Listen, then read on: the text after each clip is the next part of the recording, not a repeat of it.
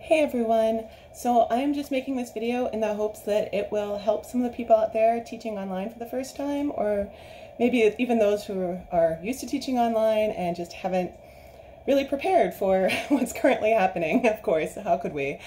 So anyway, here's just a little bit of a video that you can share with your students, or you can use in class, or whatever you need, that'll hopefully help you out with some of this information. So my name's Andrea Kita.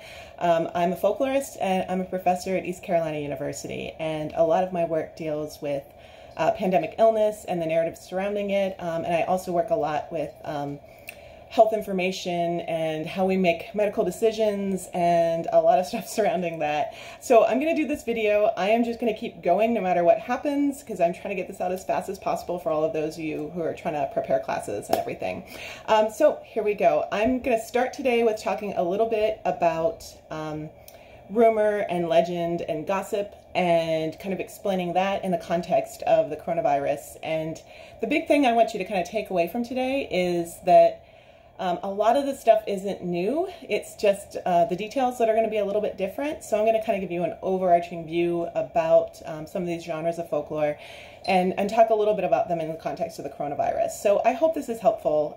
Please let me know. I am more than happy to talk to people. You can talk to me on Twitter. I'm just at my own name, Andrea Kita. Or you can let your students even talk to me, and if I'm not too busy or overwhelmed in any sort of way, I'll do my best to actually talk back. Okay, so let's just start with saying that, first of all, there is a big difference between misinformation that is intentionally put out there that is incorrect, and the stuff I'm talking about today. So those things a lot of times overlap, and they borrow from each other, and they really play up on other people's fears, and maybe some of the stuff they're actually putting out there. But misinformation is intentionally put out there for nefarious purposes, or for the lulz, or whatever reason people do this stuff. That's kind of a different category, and I'm more than happy to do a different video on that, but I'm not going to do that right now. So what I'm going to talk about a little bit more is folklore and how that spreads, and how a lot of times that isn't nefarious in any sort of reason. A lot of times it's just what people do when they don't have information, or it's what they do when they're processing, or it's something they do to kind of fill in the gaps of information. So there's I'm not going to say that it's not always nefarious. Folklore can be used in really, really poor, bad ways, absolutely. But for the most part, a lot of what I'm talking about today are a lot of people just trying to process information, or trying to find good information, are putting things out there and seeing how people respond. And hopefully that'll show you the difference between the two. So let's start with just a couple of really quick definitions. I want to talk a little bit about rumor and gossip. And then I'm going to talk a little bit about contemporary legend and conspiracy theory, because those are all very different things, but they have a lot in common. So let's kind of start with gossip, which is usually just sort of unrestrained talk about people. And sometimes it's also social incidents. But when we're talking about gossip, we're usually talking more about things that are like about people, or like things within your own little social group. So it's stuff like, oh my God, did you see her? She threw up this morning. She must be pregnant. That's gossip, right? So that's a little bit different from rumor. Rumor is usually sort of unverified information that comes from a sort of unverified source as well. So it might be something that you just heard from somewhere. It might not actually be really complex in any sort of nature.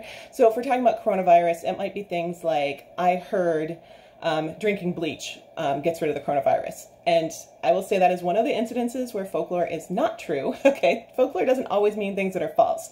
But in this case, please don't drink bleach. I have said this multiple times now. Please don't drink bleach.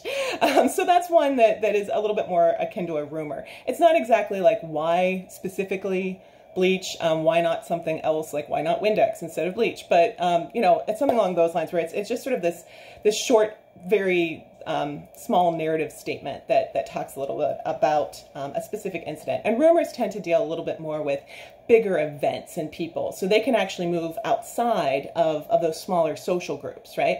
So with gossip, nobody else outside of your social group cares if someone is pregnant or not, right? Like, they don't know those people, they don't care. But a rumor can actually get out further, right? Because we do care about these things. So that's what we're seeing a little bit more when we're talking about coronavirus, is we're seeing with COVID-19, we're seeing a lot more about these sort of larger rumors, the things that we all sort of care about. So especially if you're posting these things on social media, they'll actually go outside of your friendship group, especially if you set your privacy settings to do that. So those things can actually become viral, which is kind of an interesting term to use right now, isn't it? So that stuff can really get out there really fast because it doesn't necessarily depend on just the people you know. It can spread in other ways as well. So there's a lot of differences between these two, especially when we're talking about gossip and rumor. They have a lot in common, but the big thing is gossip is more about people. Rumor is a little bit more about events and larger things, right? So sometimes rumor can be about people too, like someone famous like Tom Hanks and his wife both having COVID-19. That gets a little bit more where it's a little bit more of a blurred line. But generally speaking, I'm giving you a very basic definition right here, by the way, too. So don't at me, folklorists. I'm going to talk next a little bit about urban legends. Folklorists like the term contemporary legend just because they don't all happen in urban places, but we recognize that urban legend is typically what people say. So we know that that's what people are more used to using. So I'm fine with kind of going between the two. But if you're ever looking for information on urban legends and you're like, why is there nothing academic written on this? It's because we call it contemporary legend. That's why. So if we talk a little bit about contemporary legends, they have a lot in common too with rumor and gossip, but they tend to circulate in a lot of different ways, and they tend to be a little bit more complex with a narrative. But sometimes then you'll start with the legend, and then the legend will actually kind of go down to the rumor level. And I write a lot about vaccines, so I talk about this a lot, where a lot of people knew this more sort of complex narrative about the supposed link between autism and the MMR vaccine, which is not true, by the way, either, just in case you're caring about fact checking. But a lot of times people didn't know all that complex narrative. They didn't know about the medical study. They didn't know the whole entire history of it. They just knew that vaccines cause autism, right? They didn't know what specific ones. So that's when you see an actual legend kind of move down to the rumor, because it's so well known, it's so popular, you don't even have to have the whole narrative. You can just use that little tiny bit. So we see that especially with contemporary legends, they tend to involve contemporary events and people. They're generally anonymous. We don't usually know a specific person that's involved with them. And we see these a lot of times that they really kind of talk about our fears and anxieties. And that's so what's happening right now with COVID-19, right? We're seeing all of these legends that are really tying into these things that we're afraid of. And that's why they're so powerful. And that's why they seem correct in a lot of ways. And this is one of the things I love about legends is that they always seem believable, even if they're not totally believed, right? And I love this idea of them being believable because it's one of those things where you hear them and you're like, oh, that doesn't sound exactly right, but it kind of sort of sounds right. So maybe there's something there. Maybe there's a little tiny kernel of truth in there. So they sound believable in some sort of way. And a lot of times one of the ways they do this is they do what folklorists like to call a fof, a friend of a friend. So it sounds like it's someone legit that you can track down and find out this information and know for sure. But in reality, if you actually do track that person down and find out that information, you'll probably find out that they heard it from another friend of a friend, right? And that's how these things kind of get around. So it's kind of cool because a lot of times they're linked to even like police departments, and they seem legit because they have that sort of connection. But most of the time, if you actually try to track them down, there's no real connection, or you just keep finding more friends of friends of friends of friends. So that's something that we see a lot of times. Sometimes they're also told just to be amusing, right? That's totally fine. Sometimes we tell these legends, and we tell them in that context too. We're like, can you believe people are drinking bleach? That kind of stuff, right? And that's just because we find it funny, and we frame it in that sort of way too. So we pass them on in that way. And that's kind of a cool thing too about folklore, is sometimes we pass on information that we don't believe, which is kind of weird to think about, that we'll tell people things that we don't believe are true. And it's the same thing like if you think about telling someone that breaking a mirror is 7 years bad luck. Like, you might not actually believe that, but if somebody breaks a mirror around you, you're going to be like, oh, 7 years bad luck, right? So that's more of how that works. We also see with, sorry, I'm trying to find my notes here. Of course, they disappeared on me. They usually tend to circulate pretty frequently. We also see a lot about people's point of views in legends. And sometimes these are used in incorrect ways. Sometimes they're used specifically to put forward people's beliefs, right? And that's when they get really, really bad. And sometimes that does happen. So sometimes people will use them, especially in terms right now, what we're seeing. I'm seeing a lot of things online that are saying things, especially about people of Asian descent, and that are very negative towards them. And a lot of that is to kind of justify that belief that people have about other people. And when we're using folklore for racism, that's really bad. And this is one thing that I'm very nervous about with the COVID-19 outbreak is I want everybody to be safe and I want us all to be good, but at the same time I also don't want us to be racist, right? And I have heard some really crazy things so far. I shouldn't say crazy. I've heard some very unusual things so far, including that Asians are more susceptible. I've also heard people say that people who are African American are less susceptible. And there's nothing to that, there's no proof of that whatsoever. So again, we're looking at something that is probably also false that happens to be folklore. They're not necessarily two interchangeable terms, right? We also see too with a lot of these that a lot of times we see that enhancement of believability in a lot of different ways. So like I mentioned, the whole idea that it can be tied back to a police station or it came from the media, and that's a big one.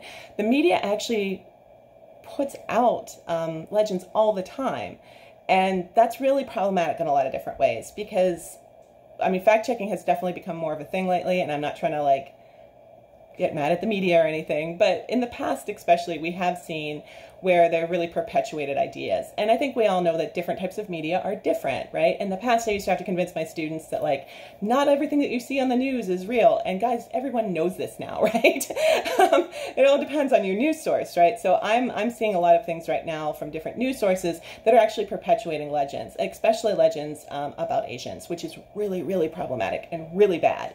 So that's my general thing about COVID-19 is like, wash your damn hands and don't be a racist.